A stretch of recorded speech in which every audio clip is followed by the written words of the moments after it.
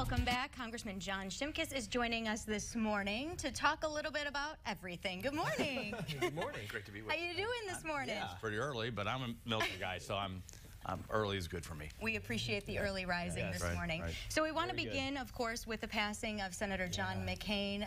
His funeral is this weekend. Of course, a lot of people have been paying their respects for the past week. Can you talk a little bit about that? Well, I'm an icon of not just military service, but of government political service.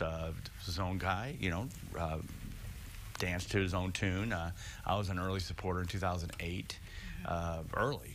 Usually I don't jump on the board, but I think his military service, his conviction, and his work effort, that he will be missed. We didn't know each other real well, but he would always tease me. Of course, he's a Annapolis grad. I'm a West Point grad, so bit of a rivalry. A little bit of a little like rivalry. A friendly kind of. That's right. That's right. So he will be missed across the board. Absolutely. So bringing things back here to Central Illinois, one of the things that some of your constituents may be concerned about, particularly farmers, some of the tariffs that President Trump has imposed. You know, at this point, is there any reassurance that you could give them about some of their concerns with that?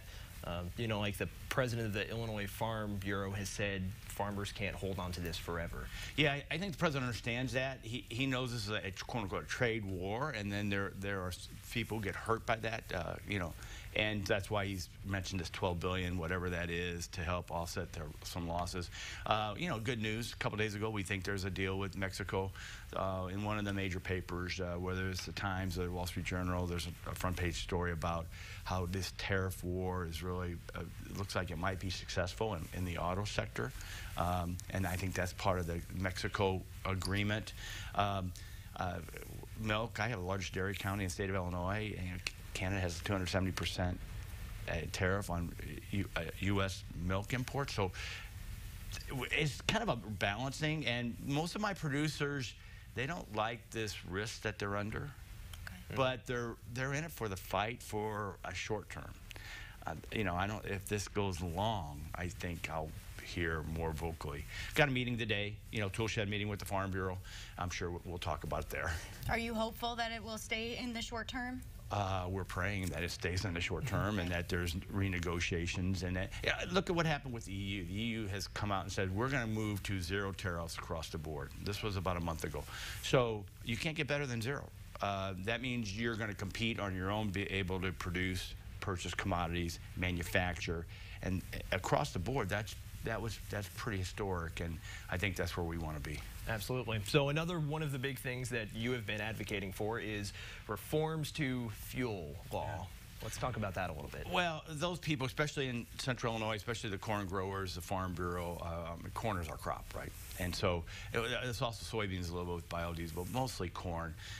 So there's a process. I was involved with it, with the renewable fuel standards. Said we got to have 15 billion gallons in the nation's fuel supply. But the debate was basically energy security, because we were importing all this crude oil. We didn't think we had all this ability to recover oil like we do today. So even the policy has changed and our ability to change. So we have an oil and gas guys, refiners saying this accounting process, which we call RINs, is broken. It distorts the market. So we're trying to ease that. But the real debate is, you know, you're in Champaign, Urbana, we're at the U of I, great engineering school. Why don't we get our best engineers who engineer engines, and our best petrochemical and liquid engineers, and what is the most efficient engine?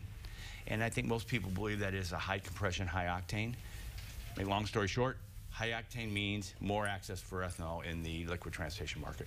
Okay. Interesting. Real quick, can we talk midterms now? Is there a concern Republicans will lose the majority with this Democrats promoting the blue wave across the state? You know, I think it's going to be a very exciting cycle, and we've seen this before, and there could be voter swings into the tens to 20,000s in some of these districts. And so it really depends. It really comes down to individual members. Do they know their district? Do people see them in the area? Are they working their issues? If you're a lazy member of Congress in this environment, you can be defeated. If you're hardworking, responsive, available, accessible, people see you, I think you can survive it. So I think we hold the majority. I think we hold it by a couple seats. I served once when we had a 5-seat majority. Sometimes it's more easier to govern with a small majority than a big majority. Depends on the year. It depends on the year, yeah. All right. Thanks so much for being here. Thank you for having me. I appreciate it. Yeah. Thank you so much. We'll be right back with more of The Morning Show right after this.